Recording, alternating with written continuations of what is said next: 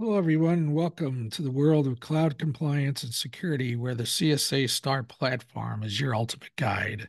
As a state-of-the-art application, the STAR platform empowers organizations to seamlessly align with CSA STAR requirements. The CSA STAR platform is an application designed to assist organizations in managing compliance with CSA STAR requirements using the Consensus Assessments Initiative Questionnaire, or CAIQ.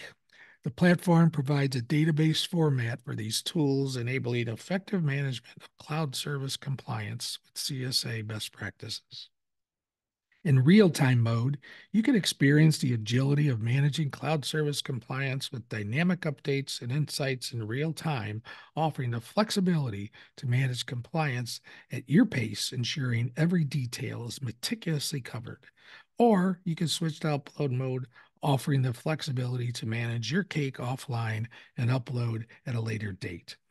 Integrating essential tools like the Cloud Control Matrix and the cake within the STAR platform turns complex compliance into a streamlined, manageable process. Whether you're a cloud service provider, user, auditor, or security expert, the CSA STAR platform is your path to assured compliance and enhanced security in the cloud. Join us now as we take you through a short video showing how you can use the new platform in mastering cloud compliance. We invite you to explore the CSA STAR platform today. Hi there. Let's start by clicking on the sign in link here in the STAR platform. And you want to click the sign up tab and enter your email. You could use the sign up buttons if they connect to your corporate account, but you want to make sure that the email that you use is with your corporate email that you're submitting for. We'll fill in our account details, but I'll skip this here and just fast forward through it.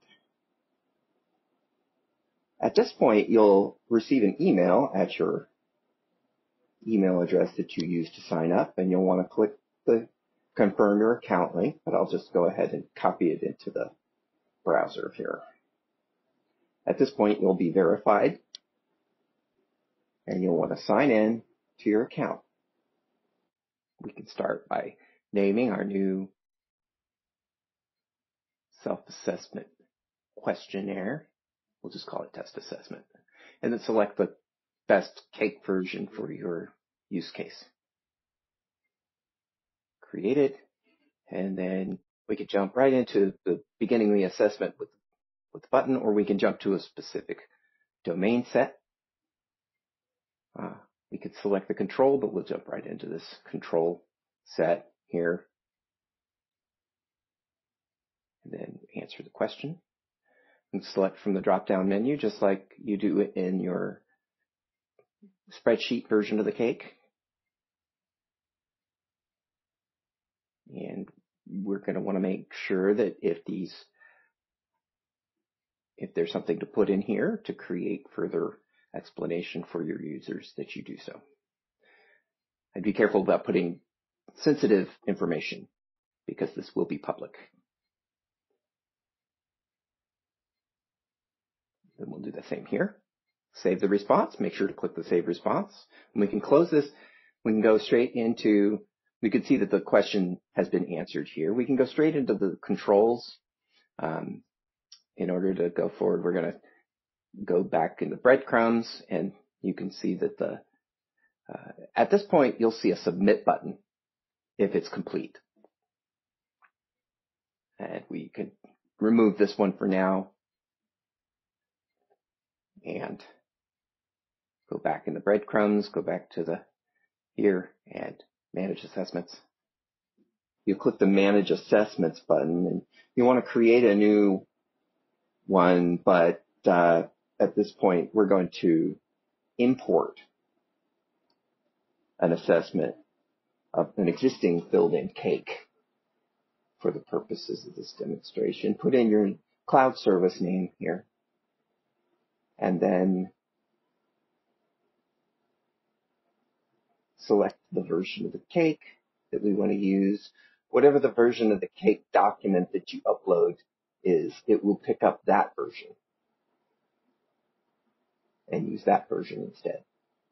So at this point, this one's fully answered, but if these numbers didn't match up, we would want to go ahead and take a closer look by clicking on the Continue Assessments button here. And you can see the numbers where they don't match up. And we'll just select this one as an example.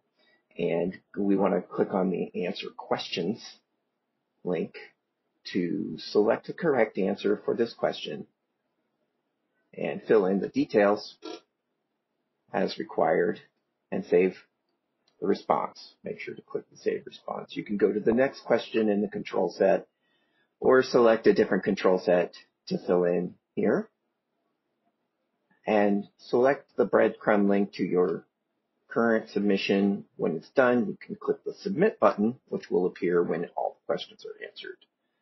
At this point, you need to fill in your point of contact backup in case you lose your account and click these. It's a good idea to leave the updates enabled so you can get updates about your STAR submission and its status. You'll select your organization here. If you do not have an organization already in the registry, then you're going to need to create a new organization and fill in all of these very carefully with exactly the right information. But for the purposes of this demonstration, we're going to choose from existing here, and you can do the same thing with the cloud service.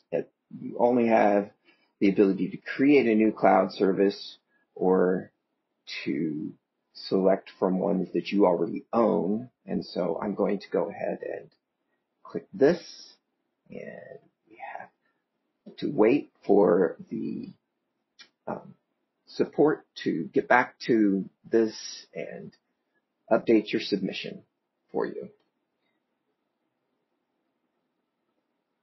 When this is done, you'll get a notification in your email, and it'll include a link to the STAR submission and the registry entry that you've listed